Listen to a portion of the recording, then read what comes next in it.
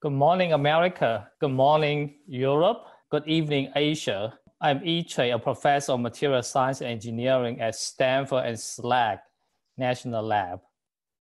On behalf of my co-chair, Professor William Chair, I proudly announce the launch of StorageX International Symposium. This is a weekly online event. We all know COVID-19 has changed the way how we interact as scientists. We hope this StorageX Symposium can bring scientists around the world together to present, discuss results and ideas on energy storage, and offer a platform for academia and industry to interact, for students to learn. This StorageX Symposium is supported by Stanford StorageX Initiative and also supported by Stanford Precourt Institute for Energy. This planning of symposium is not possible without the strong support of many staff, Jimmy Chen, Tracy Turner, our graduate student, William Huang, and also our IT support, Justin Warren and Sarah Weaver. To kick off today's launching of the event, I'm very proud to have two leading scientists today to give two seminars on the topic of energy storage. The first speaker require very little introduction, as well as the second speaker. We have Professor Stanley Whittingham from Binghamton University and Professor Jun Liu from PNNL National Lab and Washington University. Stan, of course, everybody know. He is a pioneer of lithium-ion batteries and intercalation chemistry.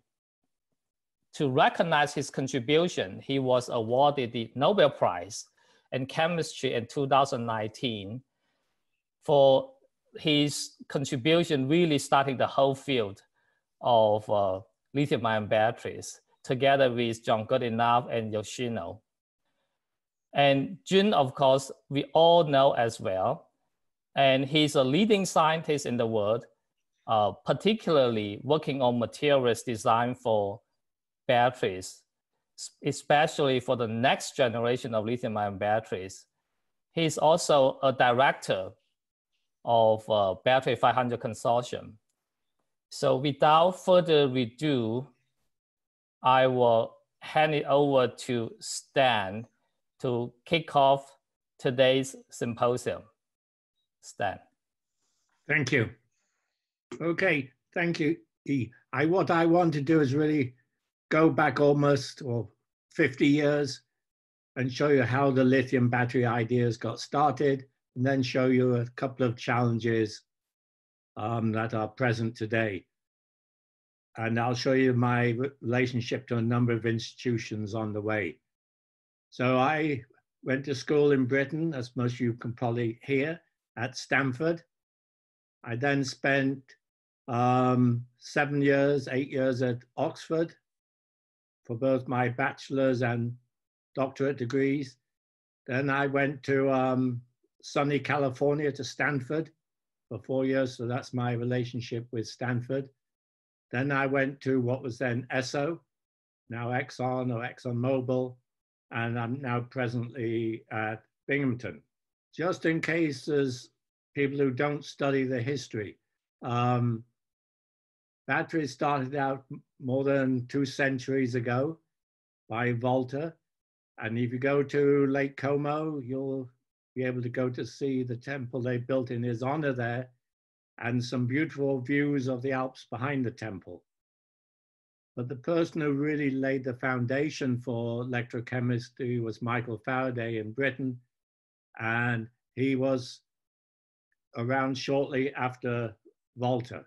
So those are the two folks we need to honor for what they did.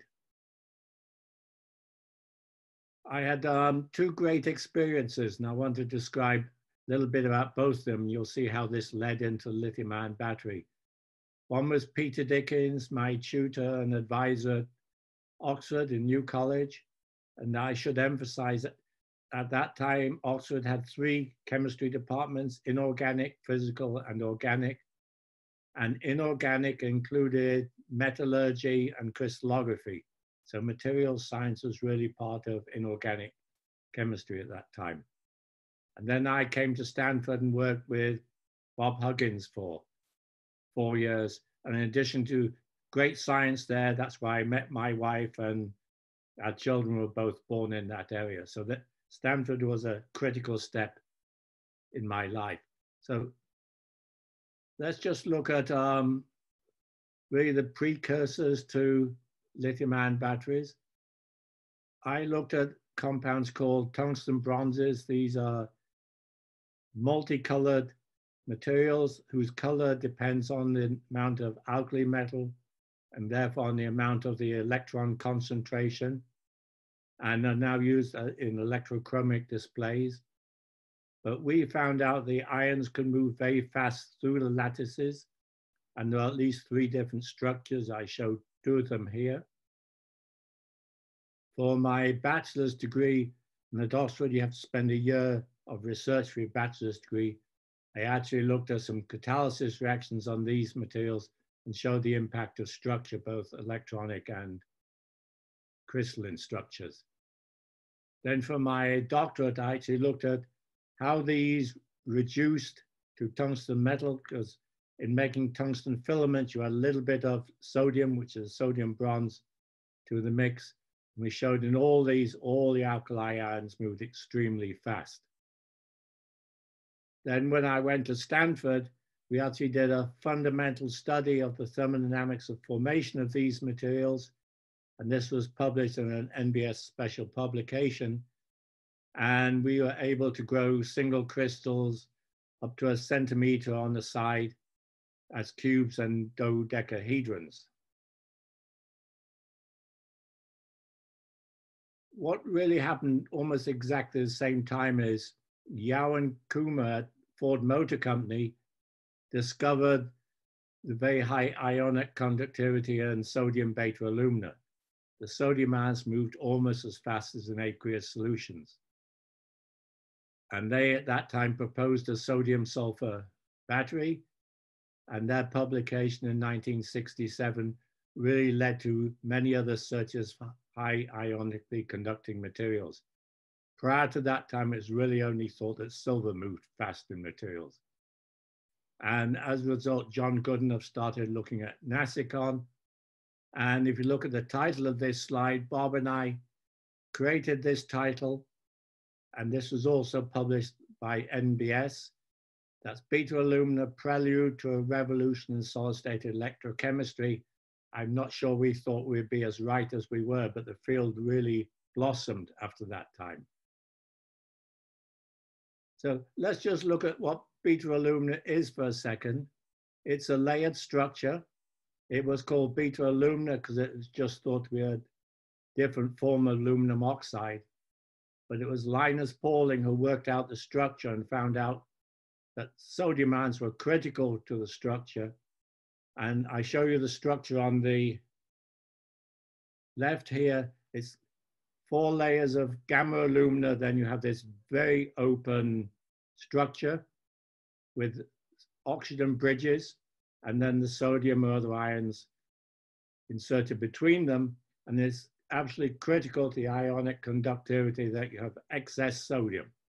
And it turns out this is about 15%. And you can see these excess ions in as dumbbells here and another one over here. Without those, the ionic conductivity is not good at all. So why were we interested in that? Well, we wanted to actually measure how fast the sodium ions moved in beta alumina. They moved far too fast for one to use the typical inert platinum electrodes. So we basically had to build a cell where the electrodes were both reversible to sodium ions and to electrons. And the ideal materials were these tungsten bronzes or the analogous vanadium materials, which we call metallic mixed conductors. And really this is now, if you like, a battery, if you had the different compositions of the bronzes. So I show you here a picture of what we had. We had a sodium beta alumina single crystal. And I should say beta alumina was used as large bricks to line glass tanks, so you could chip out large single crystals up to 1 inch in length here. Then we put the bronze electrodes on each side. And on the right-hand side, you can see the ionic conductivity we measured from 800 degrees centigrade down to liquid nitrogen temperatures.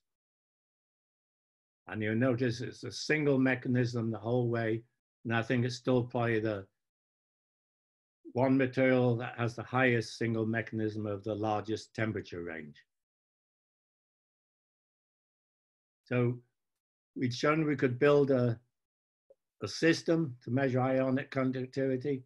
On moving to Exxon, we started getting interested in battery chemistry, and it may surprise you to learn if you actually looked at all the publications at that time, they did not understand role of intercalation or that you can have non-stoichiometric ternary phases. So it was assumed in, for example, in V2O5, you abstracted oxygen from the lattice, and the alkaline cell, you also abstracted oxygen. So you change the structure at room temperature, which is really not all that realistic. In reality, what happens in these, you are intercalating lithium in the vanadium oxide lattice, and in the case of the alkaline cell, you're intercalating protons into that lattice, forming hydroxyl bonds. And we published that in the mid-70s in the Electrochemical Society. And this really led to the whole concept of intercalation chemistry and its role in electrochemistry. And as we know, these ternary phases are extremely common now at room temperature. So it's interesting to go back and look at what intercalation is described as. If you go back and look at a dictionary 30 or 40 years old, it will mention that February 29th is an example of intercalation. You stick it in the calendar 1 year, then take it back out. Or as the Romans did, they forgot 2 months and intercalated January and February into the calendar. If you pick up a present day dictionary, the first example will be a chemical example of intercalating lithium into some material. And as we showed in the 70s, you're not talking just about ions, you can put molecules, DNA, large length amines in all these materials. They're extremely flexible. And I show you the example of TIS2 schematic there. We go basically from 5.7 angstroms, it expands to 6.2 angstroms. And essentially, as you put the lithium in, you're putting electrons into the conduction band. So a very simple reaction. And in this case, it's a single phase all the way from 0 lithium to 1 lithium. And this shows you a very old electrochemical cycling system. This was back in 1973, I think. And you'll notice we ran it at about 10 milliamps per square centimeter. And I look back at some of our old patents. The loading in some of these cells varied from about 20 or 30 milligrams per square centimeter up to 100 milligrams per square centimeter. We had the big advantage is that titanium disulfide is essentially a metallic conductor, so you don't need any carbon black. So the reaction can occur at all points on the material. And the other thing I pointed out earlier, there's no phase transition here, so there's no nucleation energy. So it cycles very, very readily. The difference between the charge and discharge here is just the IR loss.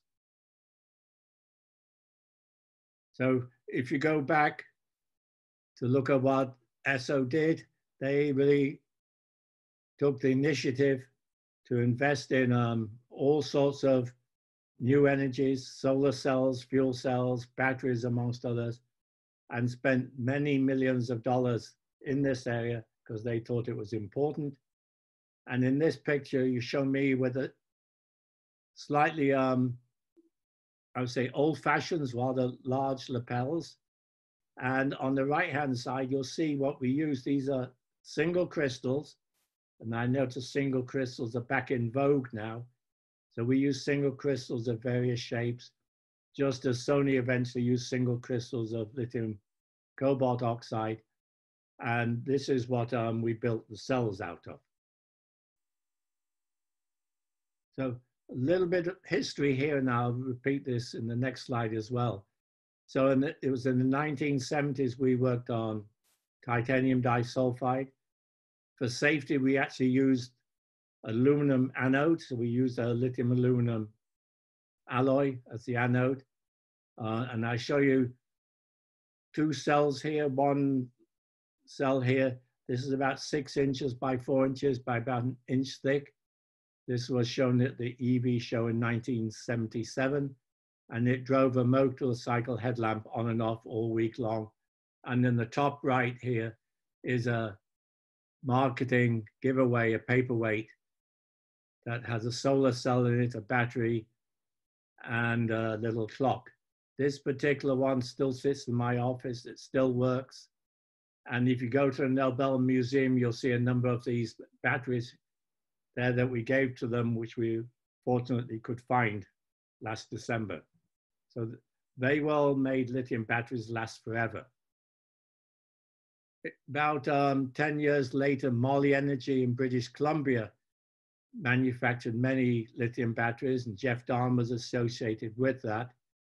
Jeff, in fact, did his PhD on titanium disulfide, but they decided to use molybdenum disulfide because molybdenite is a natural ore in British Columbia, so they could just dig it up. A little bit later, John Goodenough at Oxford, having read our TIS2 work, he was working on cobalt oxides for their magnetic behavior, decided to try it as a battery cathode, and you all know what happened after that. It was a great success. Around about the same time, there was a lot of interest in removing the lithium anode, making it safer. And Yoshino, who was in a company then, was looking at polyacetylene and some cokes and found he could readily intercalate lithium in and out of those materials. And they eventually worked closely with Sony to commercialize the cells in 1991, using basically a graphitic carbon and single crystals of lithium cobalt oxide. And you'll see on the right-hand side, a picture taken 2 years ago where John and I were together at a Battery 500 Consortium meeting, I think in Berkeley. So John and I are still working together to push the frontiers forward. Let's just look at a bit schematic in case there's anybody who doesn't know what an intercalation cell is. All the batteries, they still use this 1970s technology where we store lithium in two materials with the different free energies of formation, and then just shuttle the lithium between the two sides from the anode here to the cathode through an organic electrolyte. And here are the various different stages from 1972. We started with lithium, went to lithium aluminum, then Yoshino put in carbon, and there's been a lot of interest lately in tin or silicon. And now, ideal, we'd like to go back to lithium, and I'm sure John will discuss that a little bit. So that's the anode side. And the cathode side, we started with TIS2, then switched to the analogous oxides, which John did at Oxford. And it's good to point out here, as I did in my banquet speech in Stockholm, I did my work as an Englishman in America. John did his work as an American in England. Then from cobalt oxide, you went to the mixed metal oxides.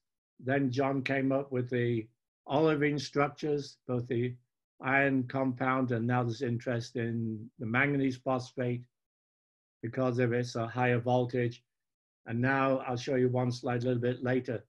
Phosphates are much more stable and therefore safer. but they're too low in energy density for many applications. So the interest is, can we pump 2 lithium ions into some of these materials? So if we actually look at what we get out of today's batteries, it is not all that impressive. So of today's batteries, we get much less than 30% of their theoretical volumetric or gravimetric capacity. And one of the main culprits here is the carbon anode. It takes up half the volume of the cell and needs 70 grams to store 7 grams of lithium.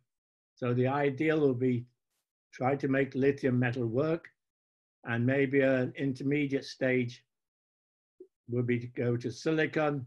It's not working too well because it's too reactive. And we've been looking at tin iron complexes to replace the tin cobalt that Sony worked on a while back. Tin iron has about a 99.95% Coulombic efficiency. So very good, but tin is a little bit heavy and expensive. On the cathode side, we really need to use all the lithium in the materials. So on the layered oxides, we maybe use only 2/3. And on the phosphates, we need to stuff more lithium in there. In addition, we need to make the cathode materials behave more like titanium disulfide. In other words, increase their ionic and their electronic conductivity. This would let us use thicker electrodes, which would reduce the amount of current collector and the separator. So let's just look at one of the issues of these layered oxides. Basically, on the first cycle, we leave about 12% of the capacity of the material unused. If we could use that material, we could fairly easily attain over 400 watt-hour per kilogram cells and maybe even get to 500. 500 would just be getting to 50% of the theoretical capacity. And I show you here, this is the typical loss. Sometimes it's quite a bit higher than this, but this is independent of rate. It's independent of the nickel content. But interestingly, it doesn't show up in lithium cobalt oxide, it doesn't show up in titanium disulfide, and it doesn't show up in the olivines. So we measure the diffusion coefficient of these materials, and you can see it's fairly high, about 10 to the minus 9 at low lithium contents, then falls off the cliff as we get to high lithium contents. And this is the reason why we can't get all the lithium back in. If we just increase the temperature to 45 degrees centigrade, we can certainly get all that lithium in. So it's clearly a kinetic phenomenon which we need to solve. So the question we asked ourselves is it feasible to put 2 lithium ions into a crystalline lattice without damaging that crystalline lattice? We knew it had been done in vanadium diselenide back in Exxon days, and Mike Thackeray had shown you could put it in some of the layered oxides, but at a very low voltage. So we chose to work on a vanadium phosphate, and obviously I wouldn't be discussing this unless it worked. And this was one of only 2 battery-related activities and the only EFR-related activity that was in the White House's technology report of last year. And you can see the 2 students we highlighted there, one from my group and one from Claire Gray's group at Cambridge, who got the award from DOE for one of the best inventions of the first 10 years of the EFRCs. So let's look at this material. You'll see that this material, it's very well-known material. It forms at least, I think, 7 different phases. This particular phase, which we call the epsilon phase, was discovered by Alan Jacobson, also at Exxon at that time. And we spent many years trying to make this in a form that would get good electrochemistry out of it. And we found out we could make it by a hydrothermal approach, where we got these nice little cuboids, about 100 to 200 nanometers particle sizes. If you get larger particles and have to grind it, you then damage the crystal structure and it doesn't cycle so well. And what is remarkable about this material, if you look at it, here are the first 50 cycles, and the worst one of these cycles is in fact the first one, here to here, more polarization. As we cycle it more and more, it gets better and better. So this has about 300 milliamp hours per gram. Right now, it's really, we've shown, I think, proof of concept. You can put 2 alkali ions into a crystalline lattice without damaging that lattice. There are still challenges here. This material is used as an oxidation catalyst by the petroleum industry, so it tends to react with some of the solvents. So the Coulombic efficiency is about 98, 99%. So we have to get that up to 100%, and we have to improve the rate capability. But as proof of principle, we can go beyond the single lithium systems. A key thing that happened late last year, basically whilst we were in Stockholm, is that the space station replaced all the nickel metal hydride batteries with lithium ion batteries. And these were the 2 astronauts at that time who spoke to us and discussed how they replaced lithium ion batteries, and that they now used half the number of batteries they used to use, and the batteries would last twice as long. So they were very happy with lithium ion. So lithium ion has made its splash out there in the space station. And I think maybe it's important to point out, it was this lady who was born in Maine, US, of Swedish parents. She and her colleague were the 2 who went outside the space shuttle to install the batteries in the system. So let me just finish showing you a few examples of where lithium batteries are now dominant. We can clearly clean the environment with electric vehicles.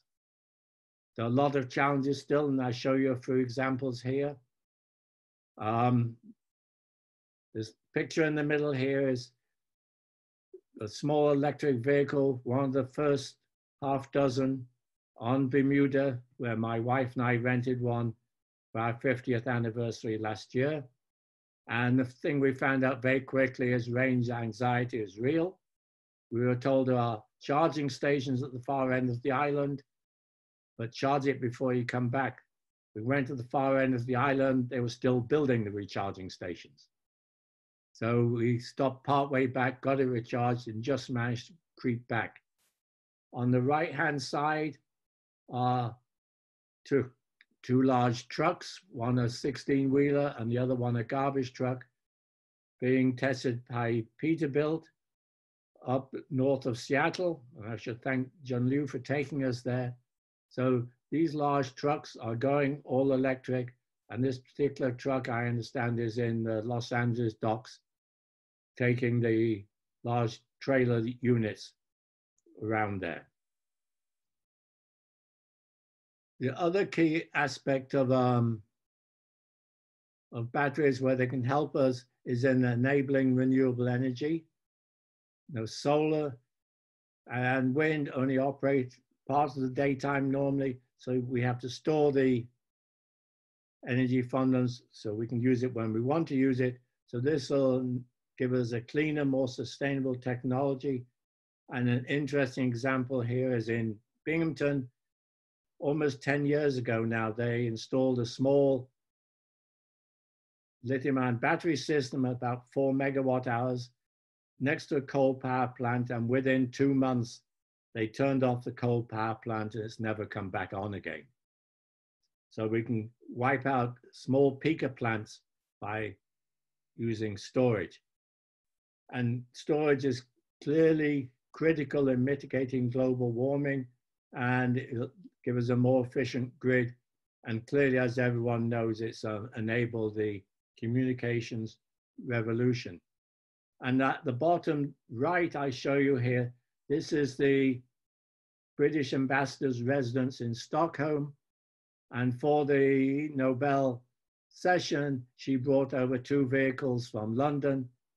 The one on the left is an all-electric Jaguar, and the one on the right is an all-electric London taxi built in collaboration with Volvo in Sweden. And they used the taxi to take them to the palace for the various receptions. So the British were certainly very excited and very interested in going electric, and they're pushing it, particularly in large cities like London. And I expect going to find like places like New York, San Francisco, Tokyo, and so on are going to be pushing for all electric in the future. And I will stop there. Thank you very much.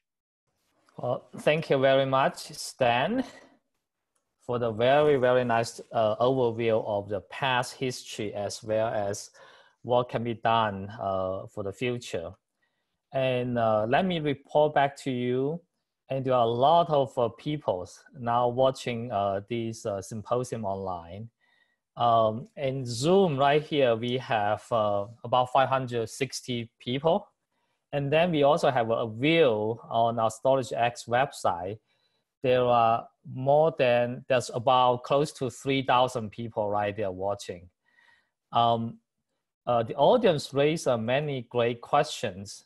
I think I can only pick a few to to ask you due to the time limitation. So the first question, Stan, is about high nickel cathode. There are actually a number of questions right there. I condensed them into one question. Okay. Asking about the prospect of high nickel cathodes. Also asking about this nickel cathode A11. How fast is the lithiation and delithiation kinetics, as well as they're wondering the safety of high nickel cathode. I'll start from this question. Okay, I think first thing, I think the high nickel gives you a higher energy density, but industry is as much interested in high nickel because it reduces the cobalt content, and going from 333 to I think 622 or 532 has cut the cost of the cathode by about 40%. So there's that huge driving force. It's my understanding auto industry is now using 622, and some people say they're already beginning to use 811, and that's not too different to what Tesla's using with NCA. So the answer is the hazard level does increase as you increase the nickel content, but in some ways it's still the lithium anode is the most hazardous part of the cell. If you cycle it many times, there's some pulverization of the graphite there. So I think they're fairly safe, but the higher nickel you go, there's more gassing. So you're tending to having to use hard side cells. You can't use pouch cells at very high nickel content. So there are some limitations, but it's going to be a huge drive to go to high nickel. And clearly if people could go to high manganese and make that work, that'd be much lower cost.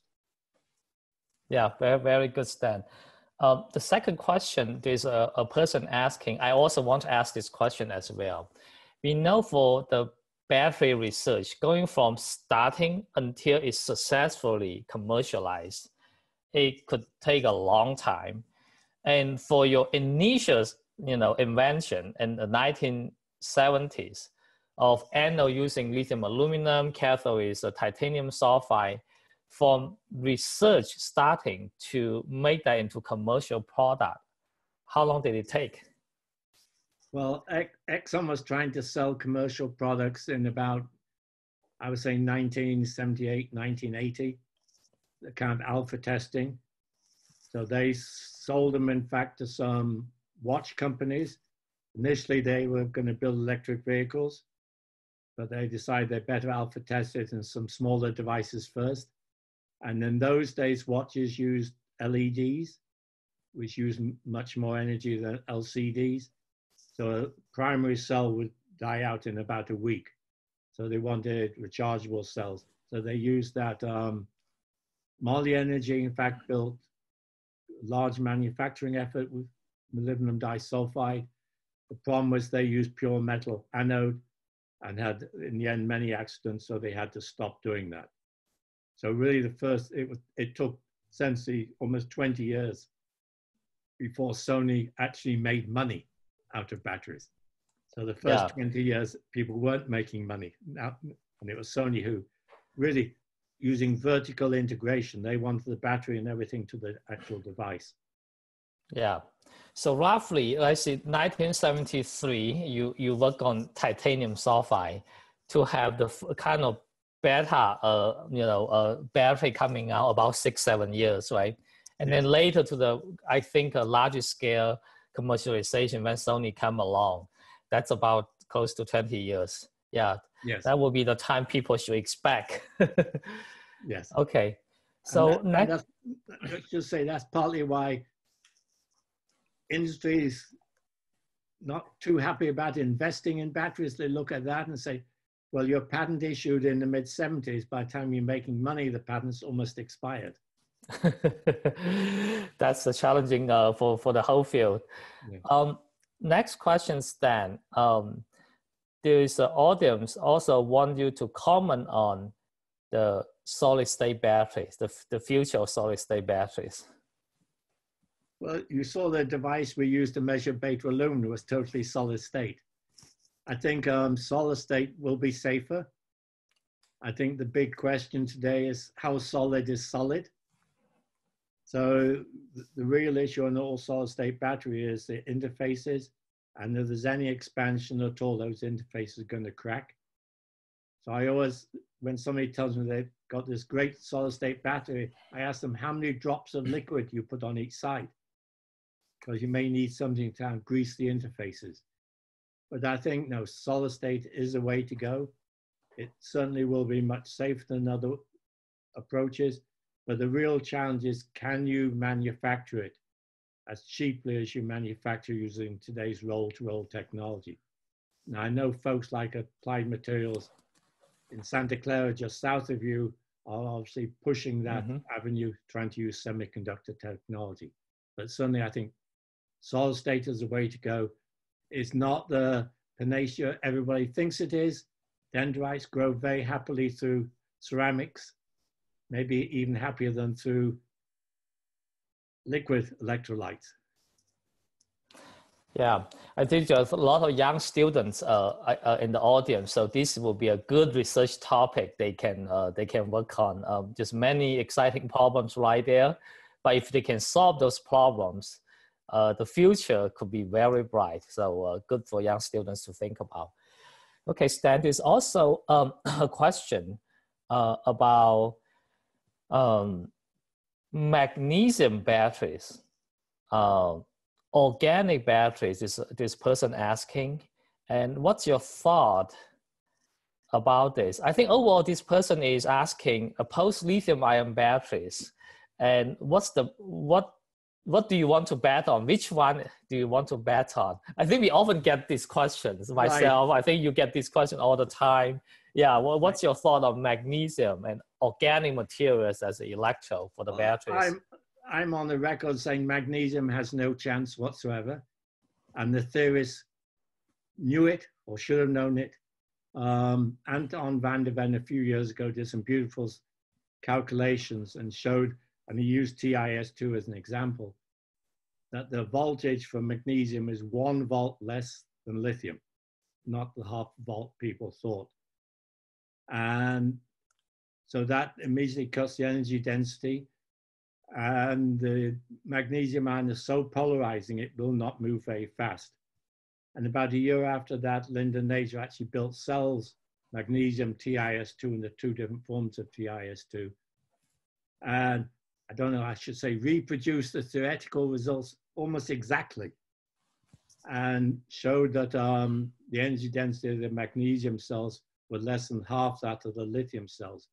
The interesting thing on magnesium I don't understand is no one has been able to put more than 1 electron per magnesium into an intercalation host. So I don't know whether there's an inherent issue there, but in my opinion, people should stop trying to sell magnesium batteries. We should understand magnesium. Calcium has almost the same voltage as lithium. So calcium, I think, is much more interesting, but people should do fundamental studies looking at lithium versus sodium versus potassium, magnesium, and calcium. And obviously the one material, if you're talking about gigawatt hour or terawatt hour batteries, is to look at sodium because there's more sodium around. Now that'll be for grid storage, not other things. The other system, obviously, if you want high energy density, we've got to try to make lithium sulfur work, whether it's in as I suspect, a solid electrolyte cell, but that's the one with the highest potential energy density. That's good. So do you want to make comment on organic batteries? Organic materials as the electrode? Yeah, they're going to have very low volumetric energy densities. So if you're talking about grid storage or something else like that, it may be viable. We should look at all those things, but emphasize again the science and stop peddling it as the next generation battery, because then we get expectations in Congress that, hey, you've solved all those problems. Why do you need more money? So we have to be very careful. Yeah. So Stan, next question. There's tons of questions flowing in right now. I think people are excited about opportunities asking a Nobel laureate, all type of questions, right? I think this question I will reserve to at the end when we have a kind of short panel discussion with Jun. There's one person asking you prepare for that, how to win Nobel Prize. Okay. I will put on hold on this question. Now let me ask you next one about the more scientific one. It's about anion redox involving cathode. What's your thought about this? Is it stable if oxygen, right, anion and the crystalline lattice participate in the redox reaction and contribute to the cathode capacity? So what's your thought about the anion redox? I think that there's a lot of hype and discussion on this. If you go way back when, Jean Rouxel at Nantes in France, when he was looking at things like lithium in TiS2 and niobium selenides, he was saying then most of the redox action was on the sulfur. And if you actually look at the expansion of the lattice expands in the A direction, which says the sulfur is getting larger. So I think we mustn't treat them separately. You've got the covalent lattice and the bonding there is the anion, the redox is on the anion often as much as on the cation, except in very highly ionic systems. Yeah. Okay, Stan, next one also we commonly get is about availability of lithium. Yes. People often talk about we might be running out of lithium or easily mine lithium. That's why we start to work on sodium, maybe other cation.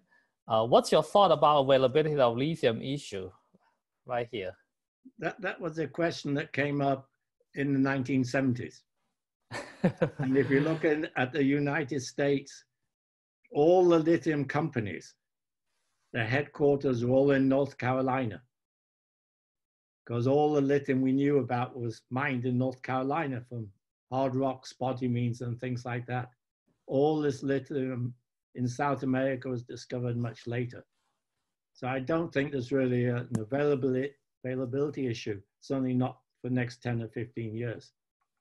There may be an issue of how cheap it is to get the lithium out. And obviously there's always political issues. And it may be the South Americans will say, why don't we make the batteries here? We've got the lithium. We want to make more of the money from the downstream end of things. I don't think in the near future, and what people say, 20 years from now, we'll be recycling all the old batteries and reusing that lithium. So electric vehicles and other home storage, there's no issue. But if you're talking about gigawatt hours or terawatt hours grid storage, it then may become an issue. But the one thing people like about lithium-ion batteries are they're portable. So even if you look at the large grid storage, they're all in trailers. And the one in Binghamton, the company AES found it could make more money in Ohio. So they took the batteries to Ohio. So the utilities want flexibility. Most of the redox systems, the organic systems, I expect are going to look a bit like chemical plants. They're not mobile, so they have that downside. Yeah, I completely agree with you, Stan, on the availability of lithium. I don't think that's an issue. It's a cost. It's no availability issue, Right. at all. So the next question, Stan, is on this person asking for solid state electrolyte. Which one is closest to application? Is it a Nasicon type, garnet type, sulfide, or polymer solid electrolyte? So what's your comment on this different type of solid electrolyte? I think the polymer has probably a lead if they can make it stable to a higher cathode potential, because it's soft, so it may make a better interface. Most of the Nasicons and most of the, in fact, the other inorganic ones will react either with the cathode or with the anode. So invariably in those cases, you're probably going to need a dual electrolyte system, which makes it more complicated. Yeah. But no, the solid polymer is used in these Laureate cars in Paris and Indianapolis. So it's in use for some specialized applications already. So there's some experience there. It operates at 70 degrees centigrade, which may not be all that good, but in some ways it's easier to control the temperature if it's a bit above room temperature. Yeah, yeah. So Stan, people also want you to make comment about zinc-ion batteries. That's going back to low energy density batteries. So I know there's some facilities in CUNY in New York City where they're using it for some smoothing within the engineering building. Obviously, zinc air batteries used as primary cells for hearing aids and things like that. And people have made them, partially reversible as an outfit, and I think Phoenix doing that. So there's challenges there, but they're not going to be high energy density. So you're not going to put them in your phones or in your cars or anything like that. Yeah, yeah. And let me give you maybe two last quick questions. And the first one is about ultra fast charging. So what are the ways for doing very fast charging? Let's say, 5 minutes. Well, I would just say probably less than 10 minutes. Like 5 minutes is very hard. Less than 15 minutes. And while still maintaining the battery's energy density, what are the ideas you could do that? I think it's going to be extremely difficult. It's not just retaining its energy density, it's retaining its lifetime. Even if you do tests in the lab, if you overcharge or discharge too fast, you'll degrade the system. So it's going to be a trade-off.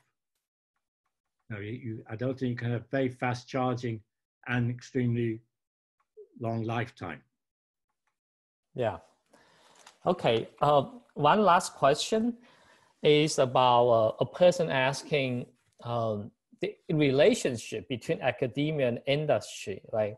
For academia researchers, how do they better transfer the basic study into practical application at scale?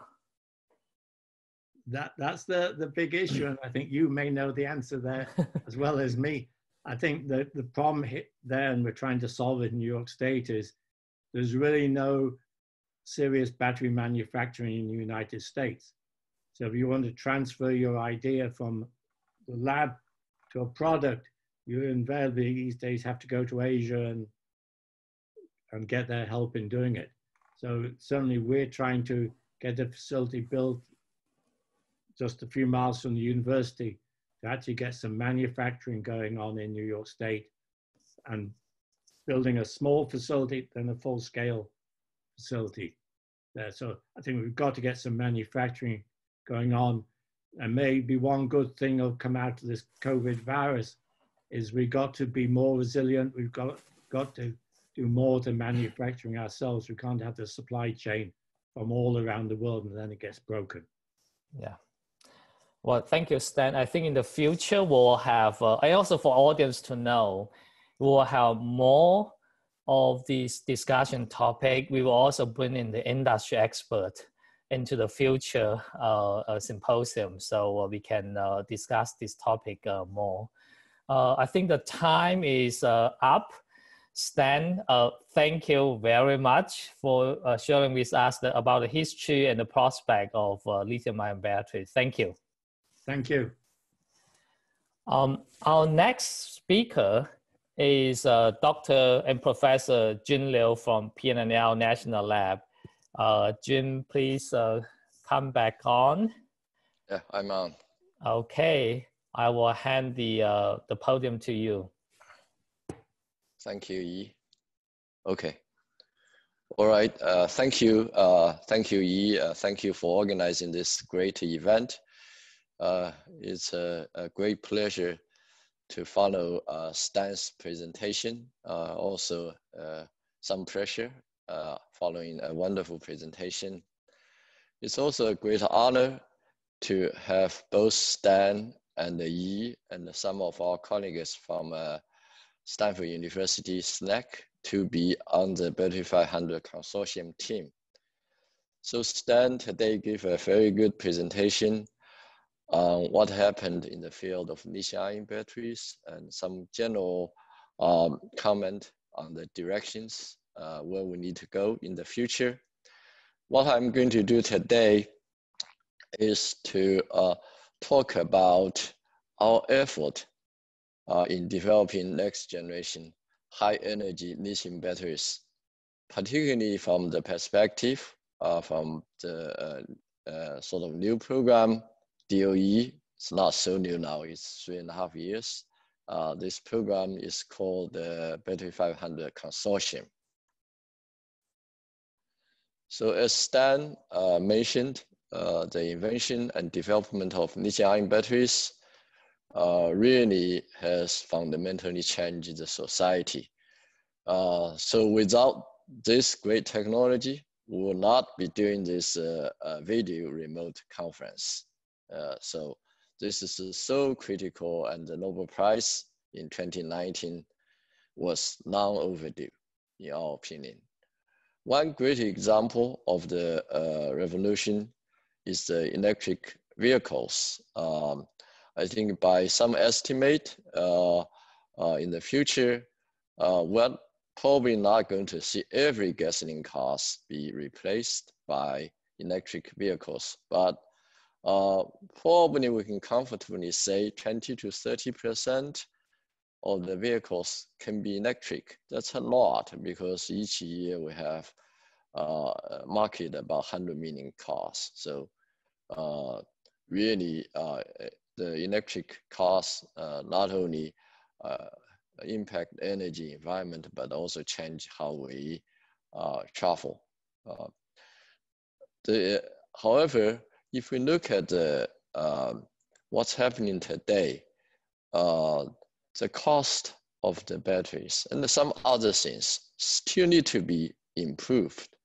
For example, if we look at the Tesla car, I know our friend Yi already on the second Tesla car now. It's a great car, but the batteries, if you look at right now, the battery cost, the pack costs slightly less than $200 per kilowatt hour. If we want to do the calculation, 100 kilowatt hour battery times 200, that's $20,000, right? In cost of batteries. So it's still a little bit more expensive.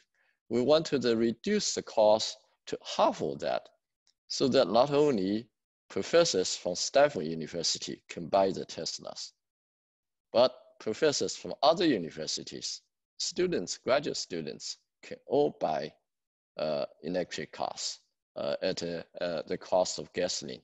So that's a big driving force in the R&D community now. But I don't want to say electric car is the only application of lithium batteries. We know our cell phones, personal computers, all heavily rely on this tiny battery in the device on a very small scale. Of course, on the transportation side, we not only have electric cars, we have drones.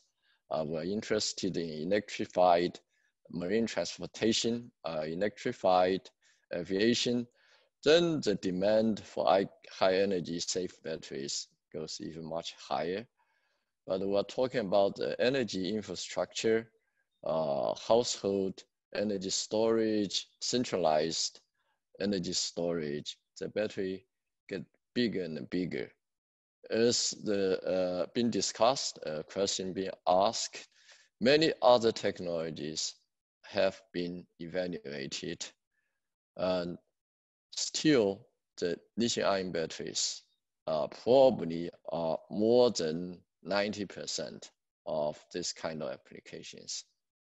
And what we would like to do in the future really is to improve the technology today so the energy density can be much higher than what we can do today, and therefore the cost can be much lower, of course, without sacrificing the safety and other properties. So if we take lithium-ion batteries today slightly under $200 per kilowatt hour, if we can do a good job in improving the performance, energy density, using the right material, we hope to reduce the cost to half of that, less than $100 per kilowatt hour on the cell level. So this is the goal of the Department of Energy. If you look at the cost of lithium-ion batteries starting from just not very long ago, we were at almost $1,000 per kilowatt hour. And the cost, as I said, has dropped drastically to less than $200 per kilowatt hour already. But the Department of Energy really would like to drive the cost down to less than $100 per kilowatt hour. And we have done a lot of study. I will show you some schematics on that. We believe the way to do that probably is to go back to lithium metal anode and then use some good high capacity cathode materials such as high nickel AMC materials or sulfur cathode.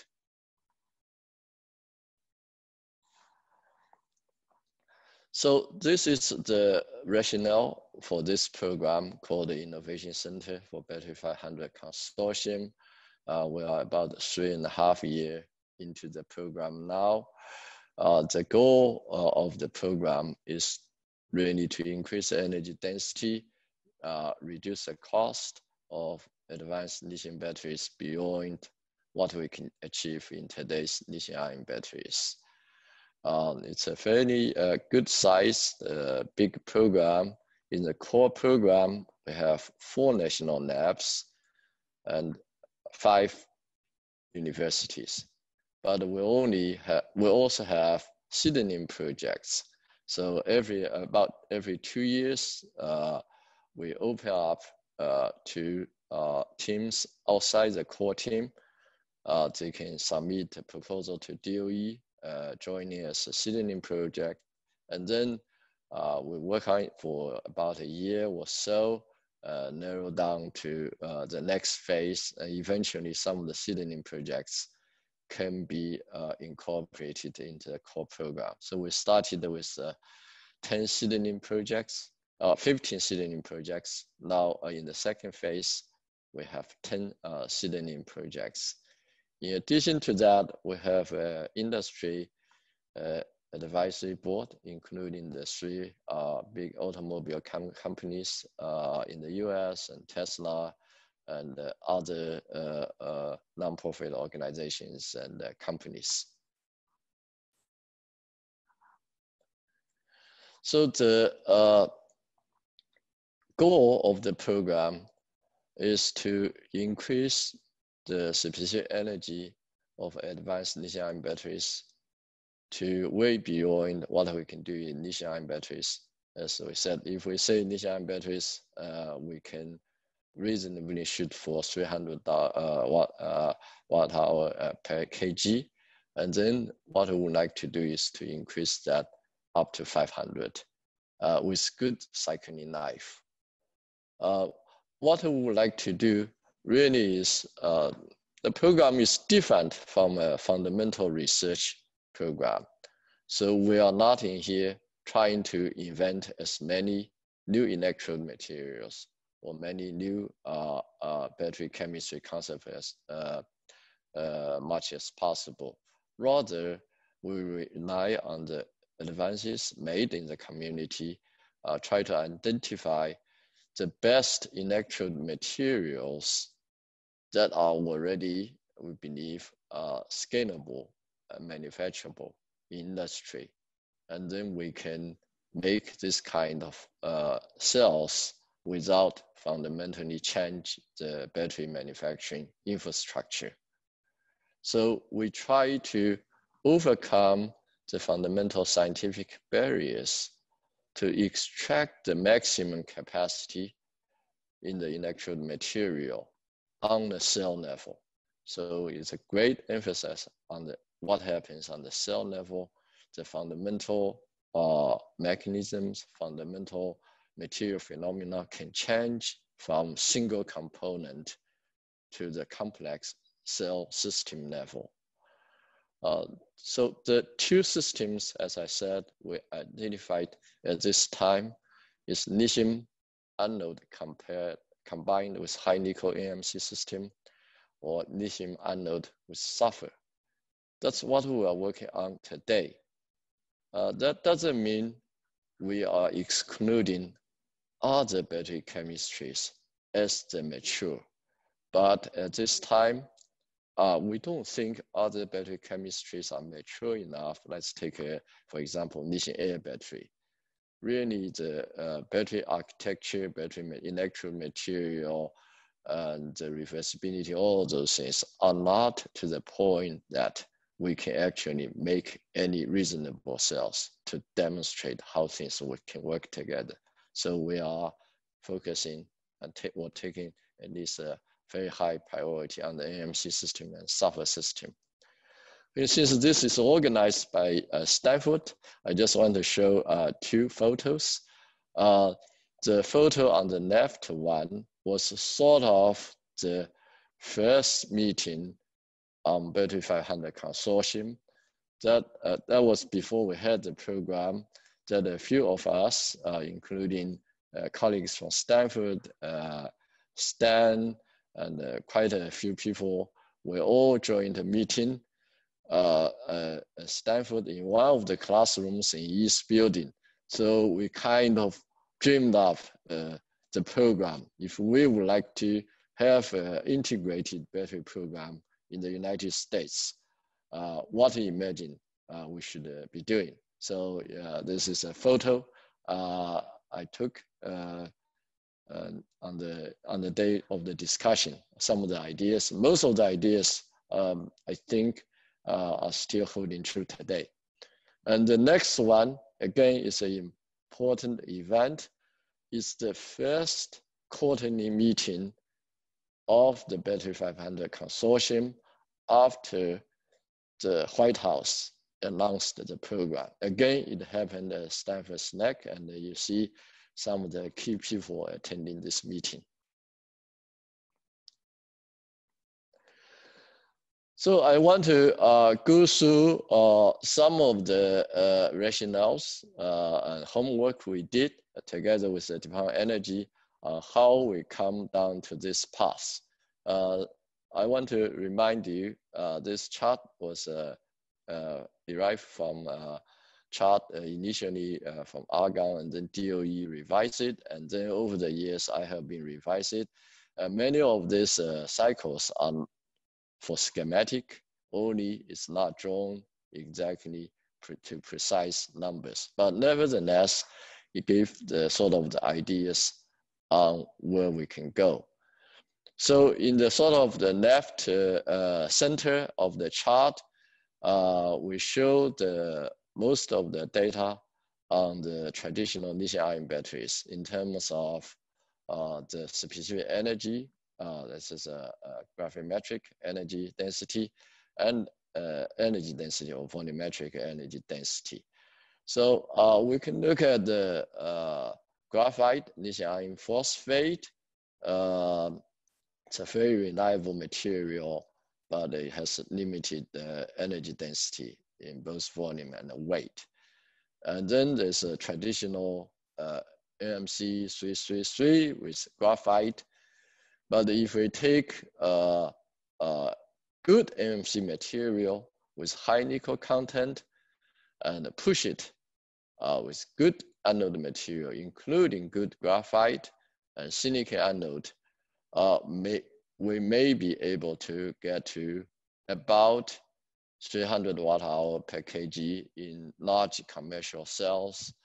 And then the watt-hour energy is also indicated there. And there's a sort of little bit outline of the lithium carbon oxide, as Stan mentioned, from that's still being used in our cell phones. That chemistry is very unique. It doesn't have the kind of high gravimetric or specific energy as we desire, but it has good volumetric energy density. The size matters. So that's why it's still the dominant chemistry for cell phones and devices like that. However, when we talk about electric cars, we want to do much better in specific energy density. We did a lot of calculation that two chemistry can potentially do that. One is the AMC, high nickel AMC system with lithium anode. The other one is lithium sulfur. Lithium sulfur could have much higher specific energy density, but the AMC system may have advantage in volumetric energy density. So those are the sort of rationales we want to see. And I also put down other chemistries because people ask about that. The sodium, magnesium, zinc, and the redox other battery chemistries. These are sort of achievable numbers. So all those are much less than what we can do, even the most basic lithium-ion batteries. But there are great value in doing those fundamental study in those systems because they may have application for larger scale, very large scale application. And also we may have breakthroughs in the electric material in the future that can fundamentally change the picture. But at this time, I totally agree with Stan that fundamental research in those areas are important, but they cannot be pitched as replacement for lithium-ion batteries. Now, this is a slightly outdated calculation of what we can sort of practically do with lithium metal if we change the material's parameter, what happens to the specific energy. This kind of top-down calculation is very, very important because it essentially tells us exactly what we need to do in each step. So if we start with a traditional lithium-ion battery configuration and then replace the graphite anode with lithium metal, in a good cell design, we roughly get 300 watt-hour per kg. Now from there, it's all what we need to push the limit of the material, because when we change the surface parameters, we put a much higher demand on the material, things become much tougher. So the things we need to do is to reduce the amount of the electrolyte, reduce the porosity of the cathode material, increase the cathode loading, increase the cathode thickness, and increase the utilization of the cathode capacity to more than 220 milliamp-hour per gram. And we also need to very significantly reduce the amount of inactive materials like aluminum, copper, separator, additives, even the packaging material. So the calculation show that if we really do a good job on all these things, we can get to, on the paper, it's the upper limit, right? Close to 500 watt-hour per kg. But that doesn't mean we can easily do that in a real cell. If we want to do that, we need to really carefully consider all the factors that affect not only the material's property, but also cell level energy. Now, if we want to really get to 500 watt-hour per kg or even higher, we need the invention in new cathode material, or we need to use cathode materials in cathode and like a sulfur and other cathode materials. So to make things work under this consortium, we have defined 3 research thrusts, all the way from materials to cell level. But these thrusts are not separate ever. They have to be highly integrated. So the first thrust area is called the materials interface, and we have a number of scientists in this, and Stan is the thrust leader for that. But just the material level effort is not enough. That has to be translated to the desired electrode architecture, and challenge for this thrust is to really increase the electrode thickness, particularly the cathode, and maximize the materials utilization, and also include the solid electrolyte membranes to stabilize the lithium metal anode. And the last one is a very important one, is cell integration, fabrication, diagnosis. So everything we work on materials and electrode, if it doesn't work on the cell level, then we don't accomplish the goal. So, so this is a sort of highly integrated approach that enables us to make real progress. I just want to reiterate what Stan said about the materials utilization. Right now in lithium-ion batteries, we are up to about 25% of the theoretical capacity we can of the cathode material we can realize in the real cell. What we believe, if we do everything right under our program using lithium metal anode, we may be able to go up to about 50% utilization of the cathode capacity in a full cell system. So if we do that, then even for AM system, that put us above 400 watt-hour per kg sort of domain. In the next few slides, I just want to give you some highlights on what we have been accomplishing in the last 3 years, and then I'll tell you where we are today. So in the first thrust area, the materials interfaces, the example I want to give include one on the cathode material. Stan already talked about this a little bit. In the cathode material, we need to be able to maximize optimize the intrinsic property of the cathode material so that we can use the highest capacity possible of the cathode. So there are 2 areas that limit us just on the material side. One is what Stan talked about, is the first cycle loss. There are many reasons for that to happen. The other one is the gradual degradation of the capacity when we have long cycles.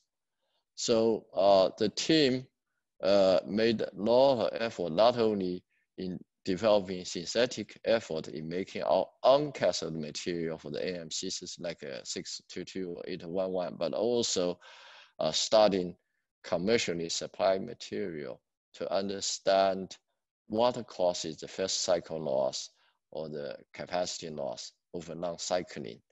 So the lesson we have been learning is that most of these losses could be related to phenomena happening at the electrolyte cathode interfaces.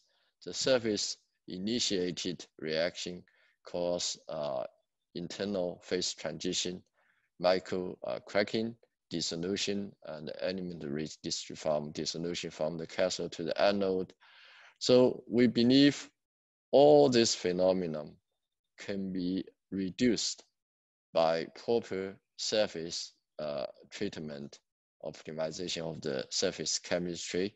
The example shown here is from Stan's group that we can have use niobium oxide coating to prevent the first cycle loss. Another one is from Texas, use inorganic polymer coating to stabilize the non-cycling stability of the cathode material.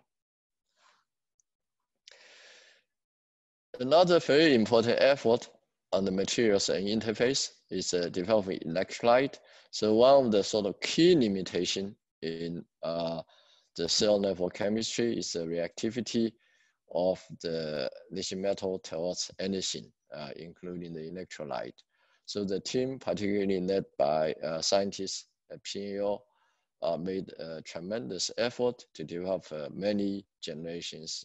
As I shown here, I'm not going to go through the details, to new electrolyte chemistry, new formulation, and improvement of such electrolyte. So the main effort in this are focused on a couple of things. One, increase the Coulombic efficiency of the electrolyte for lithium metal deposition and stripping. If we want to get a reasonable cycling life, it has to be way more than 99%. The other one is to improve the voltage window, improve the temperature window, reduce the viscosity, and the number of things. As you can see here, this is really an area we made a lot of progress. And some example shown here is that if you have a poor electrolyte, you have deposit lithium metal with very porous structure and more CSEI layer. If you have a good electrolyte, then you really begin to change that in a fundamental way, and you begin to develop a much denser lithium metal deposition layer. So those are examples from the material level. Going to the next level, to the electrode, in order for us, as I said, to increase energy density, we need to increase the cathode thickness from what we do normally 40 micron, 50 micron to or more than 100 micron. Now, this has to be very dense too, right? We cannot have a lot of porosity, a lot of additives in this. So the additive has to be less than, much less than a few percent. And the porosity needs to be less than 25%. So this is very difficult. If we do that, even the material level holds up. The electrolyte cannot penetrate the thick electrode, the mechanical property become problem, there's expansion, that all will prevent this good electrode material from working properly in a real cell. So we have done a lot of very detailed characterization. What happens if you have a thick electrode? So if you have a thick electrode, not only from the top of the electrode to the bottom electrode, the chemistry can be different. You only use the electrode material at the top, not the bottom. We have in situ X-ray that we can do spatially resolve the characterization to prove that.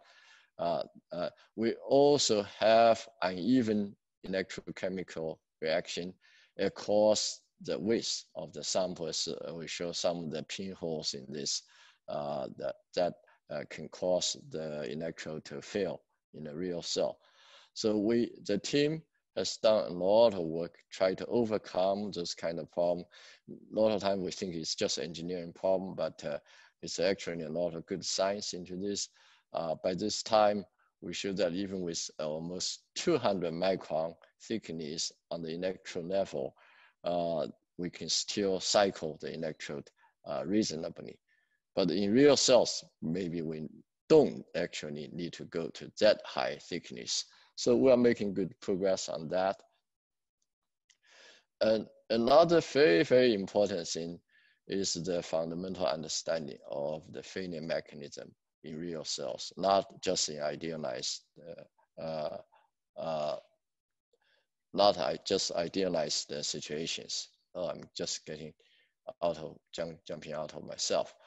But in this case, we have a lot of wonderful results from Stanford and UCSD developing a lot of new tools, particularly in situ characterization tools, and also pioneer work in cryo-TEM, in the first high resolution TEM characterization of the SEI layer of the dendrite structure.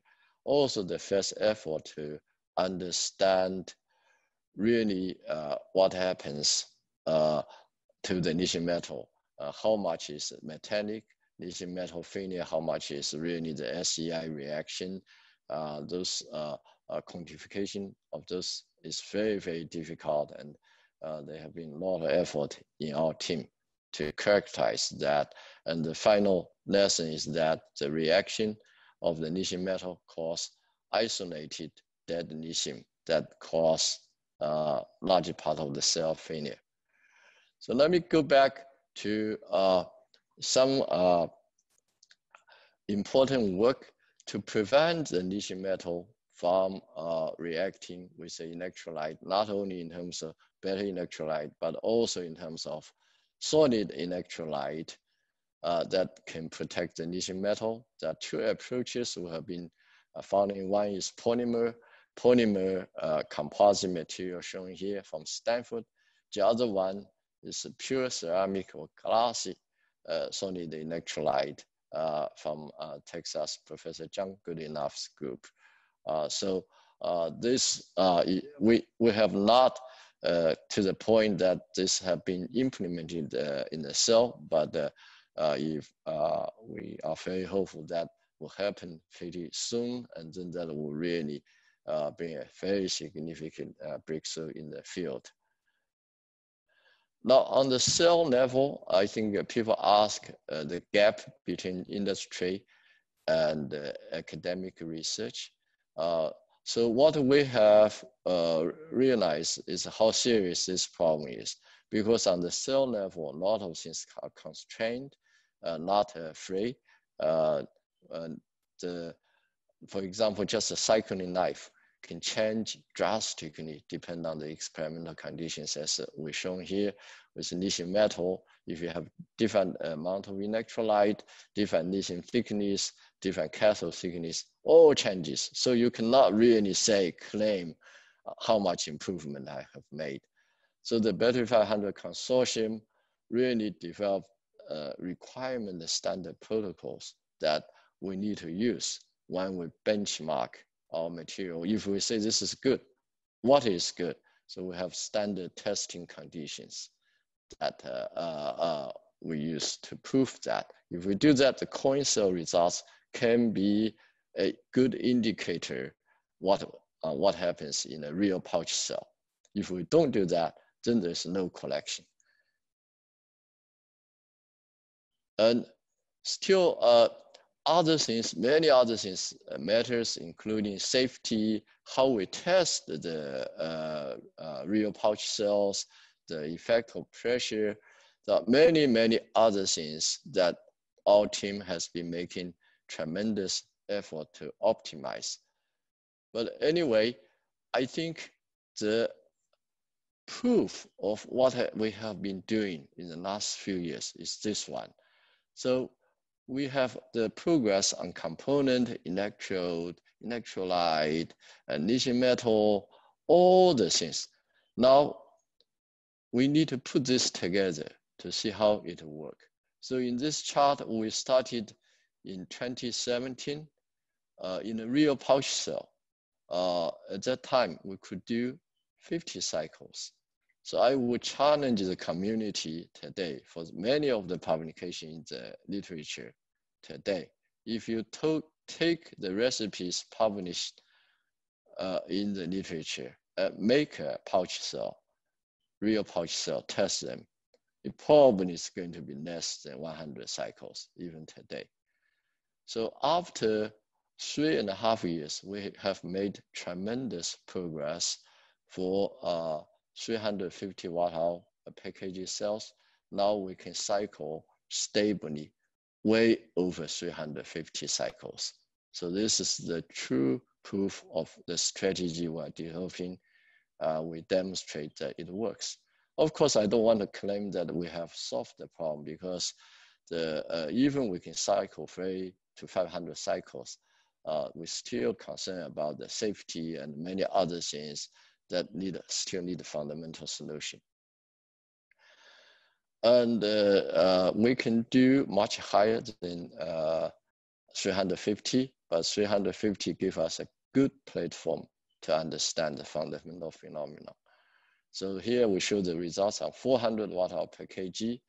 Another thing I want to show you is that even we do about 2 amp-hour cell, if we make it bigger, 350 become more than 400, and we can optimize it if we replace 622 with 811, increase the thickness. There's still room to improve even on the AMC systems. So this really shows the potential of this approach.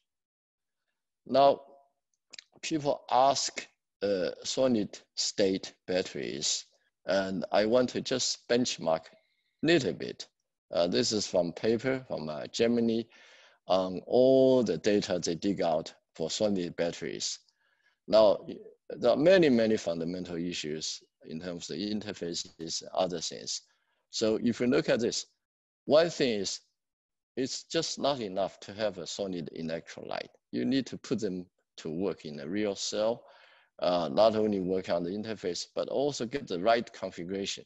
Most of the data published, even on the conceptual levels, you can see they are way below what we can achieve with the kind of cell design that we are working on the Battery 500 Consortium today. So in summary, I think for next generation batteries, we are making good progress.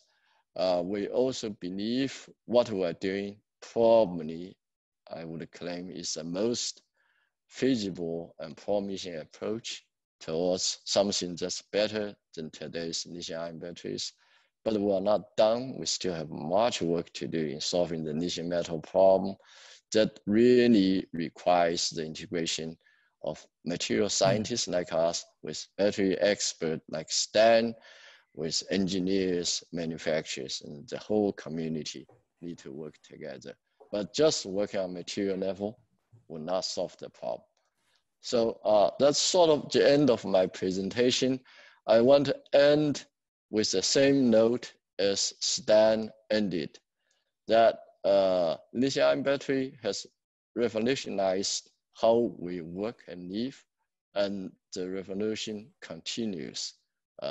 Many, many other innovations will come along, and we are in a very, very special period now with the coronavirus. Even under this circumstance, we can think very hard how what we can do can improve how we live our life, how we, the quality of work, even in a very difficult time.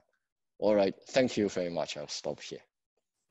Well, thank you very much, Jun, for giving a great overview on what's happening in Battery 500 and the key problems you would like to address. So there are a number of questions, again, a very long list from the audience. I will pick some to ask you. The first one is about lithium metal anode. This you can have anode free of lithium metal battery, starting from no lithium metal, lithium Yes. come from cathode. What's your thought about this? Not having lithium foil in there, but having just a current collector to have anode-free batteries. Yeah, this is a very interesting problem that I think many groups studied, not just today, but also in the past. Even in recent years, PNL published a number of papers, and Jeff Dan has published a few papers very recently. And then the Korean group published the carbon anode with all solid battery design, sort of all solid battery design.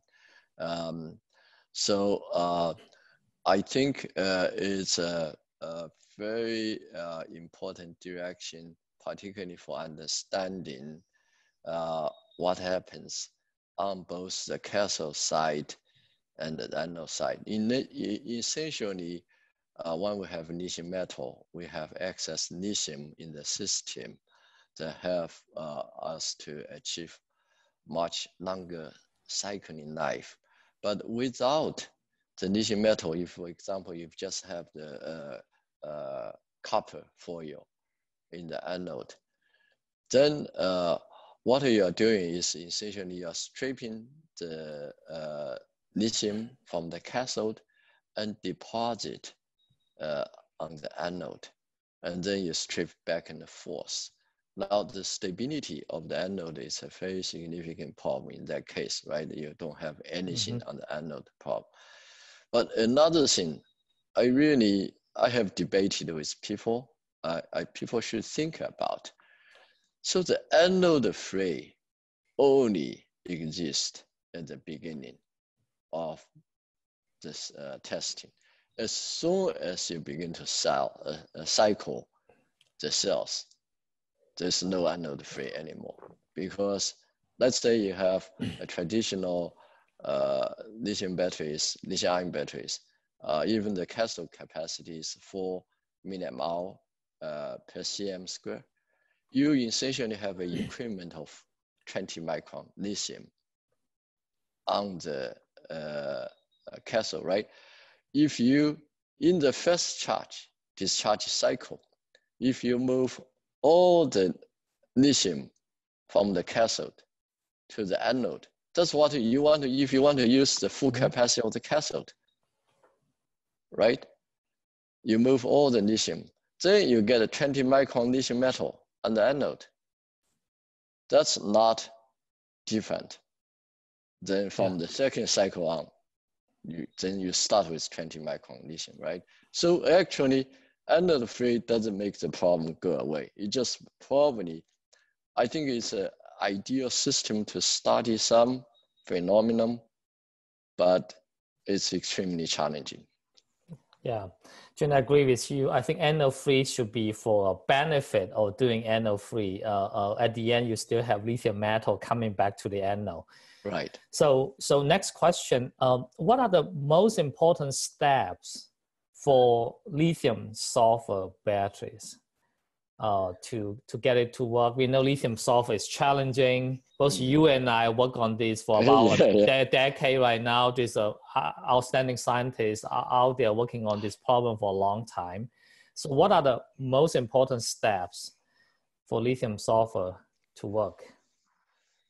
So lithium sulfur is very important. I didn't have a chance to talk about it today. It's still a big effort in our program. And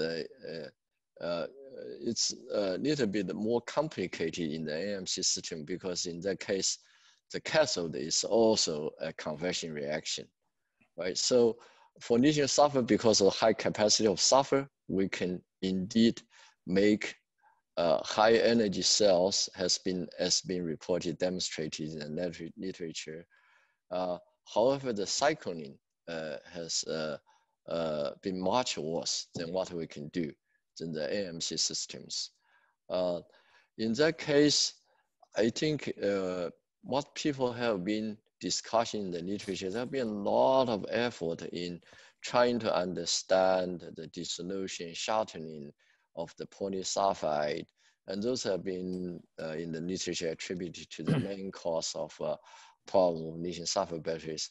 But what I really believe the challenge actually should be shifted more to the cathode side, that what's the ideal cathode architecture, what are the ways to reduce the carbon in the cathode, reduce the porosity of the cathode, while at the same time maintain the stability of the cathode. I think people should really spend much more time on the electrode architecture. Yeah. So Jun, there are many questions, ranging from want to ask you, what's the silicon anode for massive market, and what's the liquid and solid electrolyte comparison, where the liquid electrolyte lithium metal can go about 99.8 Coulombic efficiency. I think there's many questions right there. For the time consideration, why don't I propose we do this? I think all these questions, not only for you, for Stan, it's also for the whole field of battery researchers. Stan, can I bring you back up to the this final? We have about 7 minutes. I think we'll need to end today's symposium. But I do want to take my executive role right here as a moderator to ask you some really interesting questions. I meant to ask both of you. I will separate these two questions, one for Jun, one for Stan, right? Jun, if you don't mind, I come back to Stan. Sure. Stan, when the Nobel Prize was announced, I was in Germany at the same conference as you. And I was taking the flight back to San Francisco. I predicted, remember, before it was announced, I said, Stan, you are going to win it this year. I told you about it, and then you won, right? So, and then I thought about this. I think there's a lot of young students in the audience right there. I want to ask you, I really like Steve Jobs' speech, commencement speech at Stanford 2005, I think. He's saying life is about connecting the dots. There's many things you cannot really plan. It's just when you plan that dots right there, you look back, you say they are all connected. So your journey of working on electrochemistry, working on batteries, this long journey right there, what's your thought you can share with young students and career developments? It's any wisdoms you can come back and share. Can you really predict what's down the road, and what is it about your life journey? I think it's difficult to predict what's going to happen in the future. But as I said, when I went to Exxon, they were very interested in becoming the Bell Labs of the energy industry.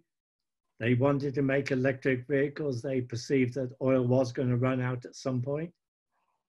So we had this vision of going to electric cars back in the 1970s. And one always has this vision of having a big impact. And as a scientist, you like to have a big impact, but you can never predict what's going to happen. And you certainly can't predict what's going to happen with Nobel Prizes. We were told in 2015 that John and I were favorites to win it then by Reuters, I think. So both universities talked to each other, planned everything, nothing happened. Nothing happened the next year. In 2019, they didn't plan anything. So I know at least at the minute they announced it, you still couldn't predict it, right? The minute before they announced it. Well, as you know, they called me up, I think, 30 minutes before the public announcement. Yeah. And they found me in Germany at that time. Very good. Well, thank you for sharing. Now, Jun, coming back to you. Well, I certainly am very familiar with your career path. About a decade, let's say 15 years ago, Jun, you didn't work on batteries at all, right? You become known for something else. And then you move into energy storage. So what's your thought you can share with students or young faculties, your career path, to give them some advice? So, well, this is a very complicated question, but I can sort of talk about two things. One, I think what happened to my career is I know I'm not an expert on a lot of things, including batteries. So you and I started working on batteries about the same time, probably. But I think the best thing I did, or I tried to do, was to learn from the best in the field, really understand what people are thinking about, ask them to teach us the lessons in the research, also the perception and the opinion in battery research. So when we started the battery research program at PNL, at the time we had $0 people, right? We hired a number of people later on, started the program. But one of the best things we did was to invite some of the best experts in batteries, including Stan. He came to PNL a few times, and we recruited one of his students, Ji Xiao, and many other people, including yourself, Yi. You have been a great innovator, not only in battery research, but in all other areas. So I learned from all the people around us, and then work with the best people in the community. So I think this is probably the best effort I made, and it has helped not only my career, but it has been helping the community. Another thing I want to share is we really need to understand why we're doing certain things, not only in terms of technology application, but also in terms of science. So it's not just to make ourselves more famous, rich, or more